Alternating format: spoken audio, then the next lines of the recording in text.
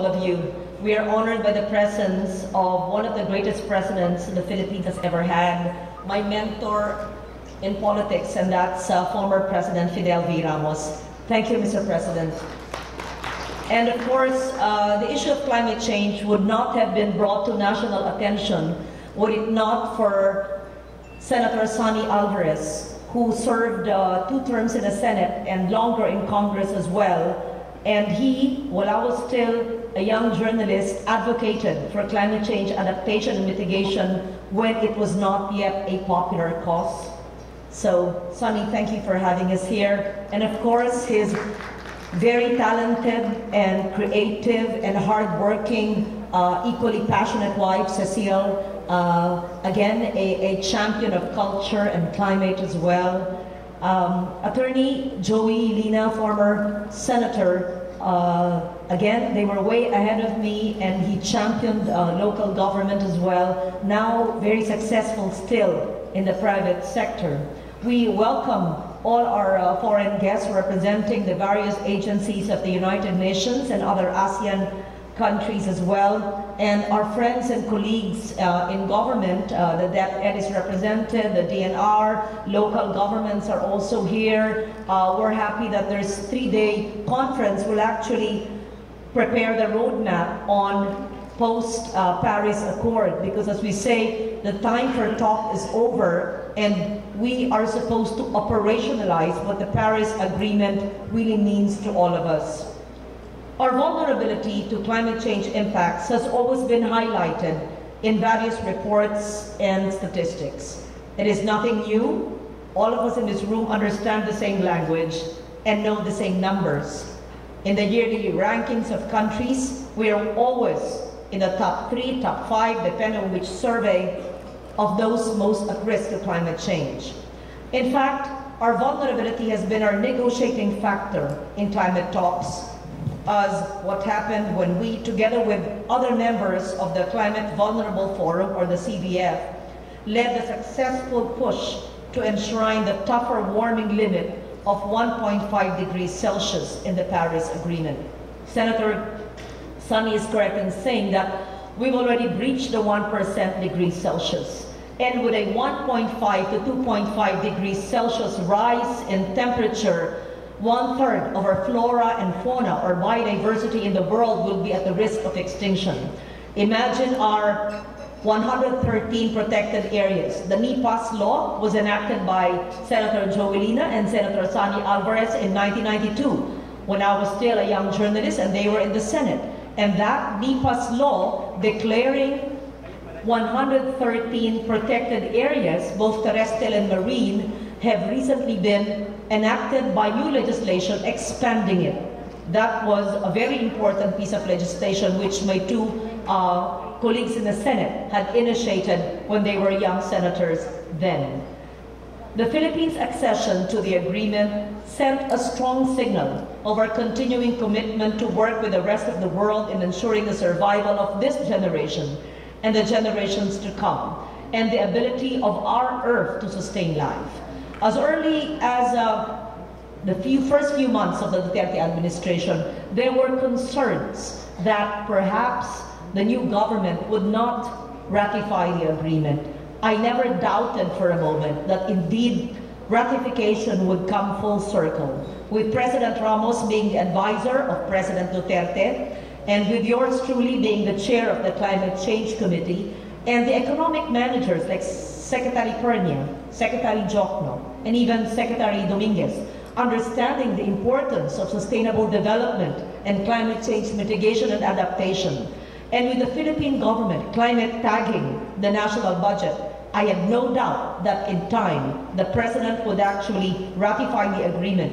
And I'm happy to note that in one day, simply by holding one session, a committee hearing, sponsoring it on the same day, with unanimous concurrence in the ratification of the Philippine Senate, we were able to concur in the ratification. And I think that really proves that with political will and sheer grit and guts, we are able to convert what seemed to be an impossibility to a reality. But even as we, thank you. Even if the Paris Agreement has been hailed by many as a landmark agreement, its aspirations will not happen on its own. In short, people think it's a quick fix. Ink on paper, that's what it's going to be. If you don't have a roadmap on what the DepEd must do, on what the DNR must do, on what the Climate Change Commission would do, on what the Department of Agriculture would do, on what local governments must do, on what all nations, big or small, emitter or non-emitter, must do.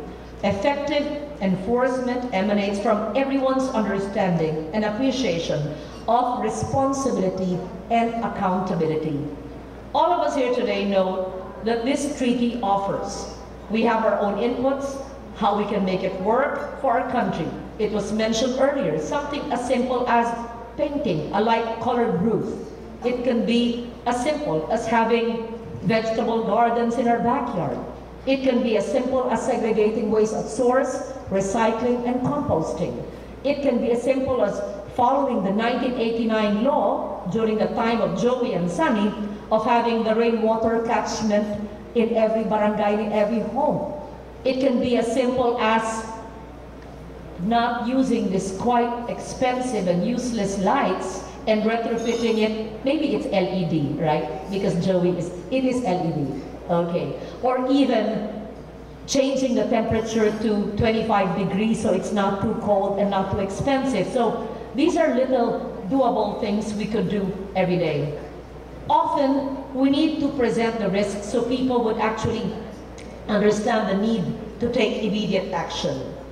It was mentioned earlier by Sunny, the vulnerable nations, whether it's Maldives or Nepal, or all the small island states in the Pacific. Vanuatu was also mentioned, Kiribati as well. We don't even have to look too far because even in the Philippines, we are already endangered. In fact, more than 60 provinces would be at risk of being flooded with the increase in sea level. So sea level rise threatens to submerge our coastal towns. We don't even have to look into the future because it's already happening in Metro Manila and other provinces in Luzon, the Visayas, and even Mindanao. At risk are 64 coastal provinces, 822 coastal municipalities, 25 major coastal cities. This would result in the relocation of approximately 13.6 million people of our 100 million population. And I think this is even a very conservative estimate. Ocean acidification is causing irreversible damage to our coral reefs. With global warming of up to 2 degrees Celsius, 98% of coral reefs will die by 2050. In fact, in the Philippines, we are at the center of biodiversity, one of the mega diverse countries in the world with so many species in our marine ecosystem, but less than 1% of our marine ecosystem is in excellent condition. A World Bank study shows that this would cause a decrease in marine fish capture by about 50% by 2050 in southern Philippines. Moreover, sudden shifts from hot temperature to incessant rains pose uncertainties to agriculture, which would bear losses of 26 billion pesos per year through 2050 due to the impact of climate change. Extreme rainfall and heat, heavy floods, constant changes in weather, all of these pose great threat to our lives, to health, to livelihood. And we don't even have to look far into the future because we've already experienced it, whether it's Ondoy in 2009, Sendong in Cagayan de Oro, Pablo in Region 11, or Habagat rains, or just recently, a few months ago, in Cagayan de Oro. So all of these are affecting our daily lives. Food prices will increase by 50%. About 1.4 million more Filipinos will go hungry by 2030 and 2.5 million more in 2050. Again, these are very conservative estimates. Socioeconomic losses will impede growth with projected 6% GDP loss annually by 2100. You can say we won't be around by then. but this is not the way to deal with the present and the future. We bear the brunt of climate change, even if we are among those who contributed the least to the crisis. Yes, we are 1/3 of 1% emitter in the world, but we are the third most vulnerable to climate change impacts in the world as well. And this does not mean, however, that we would always be victims. We can transform this vulnerability into an opportunity. We have proven many times that we have the capability to lead. When we enacted the climate change law, which has been hailed by the United Nations one of model legislation in the world, many countries had asked us for copies of our legislation and are creating their own climate change action plan as well. When we started climate tagging our budget a few years ago, our national expenditures are now climate tagged, and I think this stands improvement because we can be stricter in our standards of climate expenditures as well.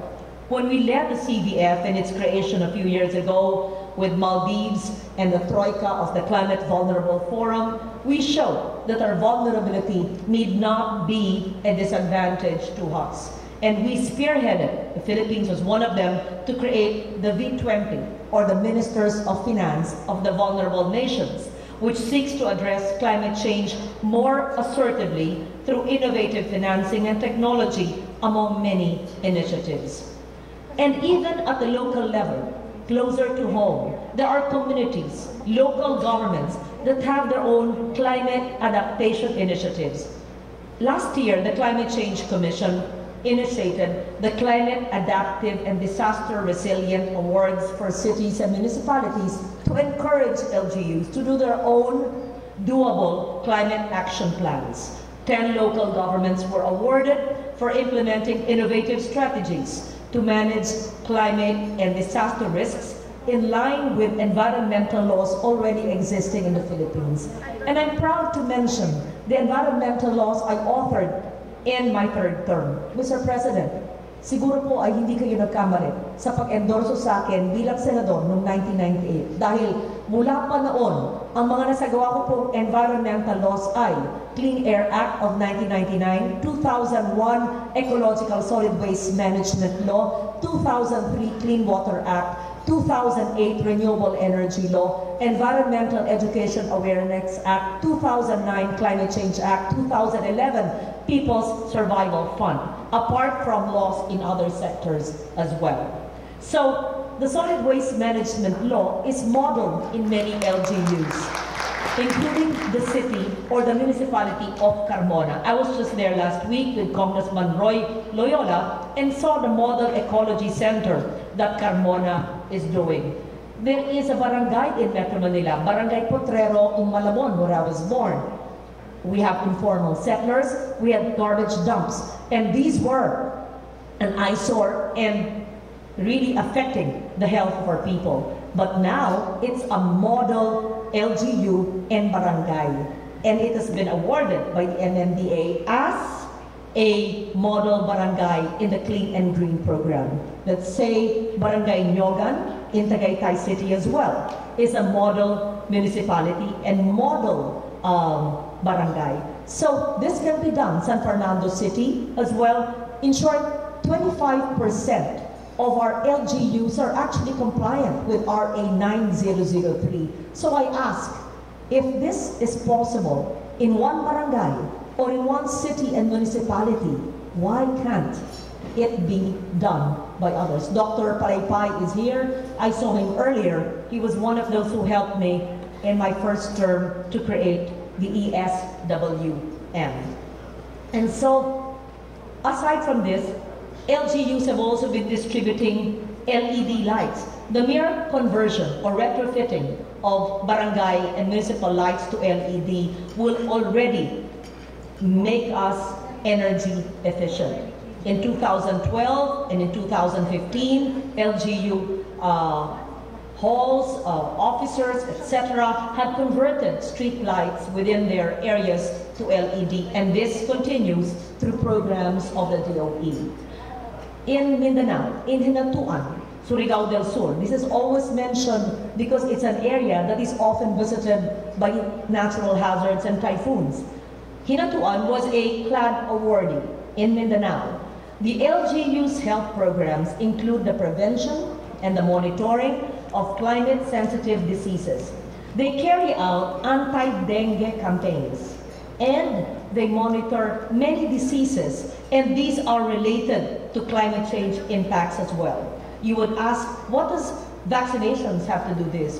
What do senior citizens pneumonia vaccination have to do this? But these are impacts of climate change, and these are actually proactive measures being undertaken by the local governments. The LGUs also have adopted the Isang Litrong Liwanag program. This was a CLAD awardee, which uses homemade solar bulbs as intervention to conserve energy. Aside from providing cheap light source for unventilated, low-cost residential homes, it promotes recycling since the light bulbs are made from empty plastic bottles. In Dumangas, in Iloilo, for example, again, one of the CLAD awardees in the Visayas, they've set up a climate field school.